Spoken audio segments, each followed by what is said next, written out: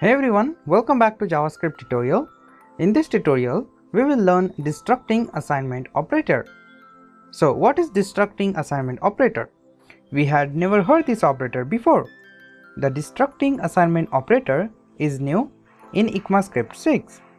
Now we know that Destructing assignment operator exists in ECMAScript 6. But now let me tell you what is Destructing assignment operator and what it does. Destructing assignment operator allows you to take an array or object and destructure it into an individual variable. So let's take an example of object and understand how destructing assignment operator work.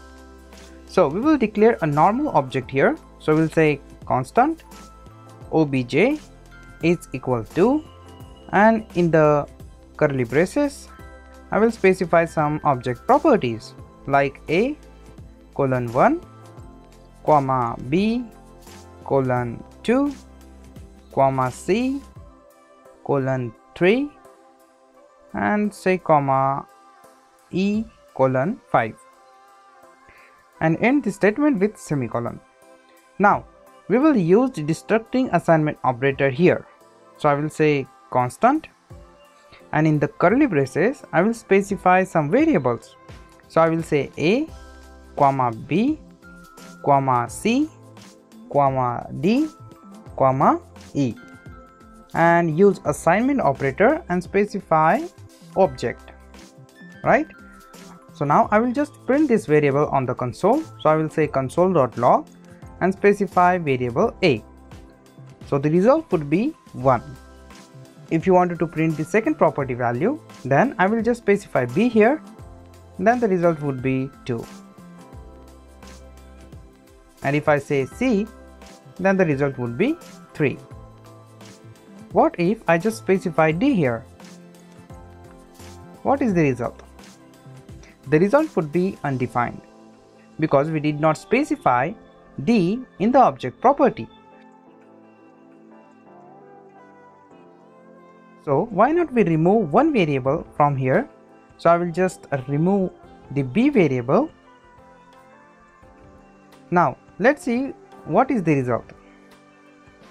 When you execute this statement, you will get an error message. B is not defined. The error occurred because of we did not specify the variable in the destructing assignment operator, right? So now the important thing is, when you create a destructing assignment operator, you need to keep in mind when you destructure an object, the variable name must match to the property name in the object. When you destructing assignment operator didn't match any property in the object, then it will return undefined. Also, we didn't specify b in the declaration, so the JavaScript return error message. You can do the declaration like this also. So I will just wrap this declaration in the parenthesis.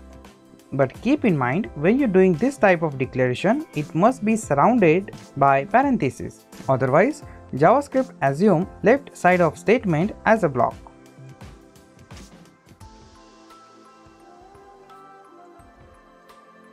Now let's take one more example of destructing assignment operator with array. So we will declare a normal array here like this. Constant array is equal to, in the square bracket I will specify some array element 1 comma 2 comma 3. Now we will declare a destructing assignment operator here. So I will say let, in the square bracket I will say a comma b is equal to array. Keep in mind, when we declaring an object, we use curly braces in the declaration, and when we declare array, we used square bracket in the declaration. Now we will just print this variable on the console. So when we print a, the result would be 1. When we print b, the result would be 2, and if I print c, what is the result? You will get an error message because C is not defined. You will get the same result as an object. So I will just add some more element, 4, 5 and 6. So I will increase the element of the array. Now, is it possible to store remaining array element in the new variable? Yes, it is. Using spread operator like this with the 3 dots, you can store remaining array element in the new variable. Just like this. Specify 3 dots with the variable name. So I will just say rest here. So I will just say console.log and print rest variable.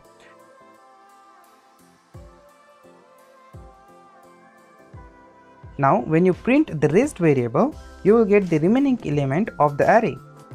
We will cover the spread operator in the future lectures, but just keep in mind that we use spread operator to print remaining array element using destructing assignment operator, right?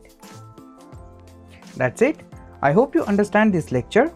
I have asked a question in the comment. Answering that question will help you to understand this topic more deeply. That is all for this lecture. We will see you in the next tutorial.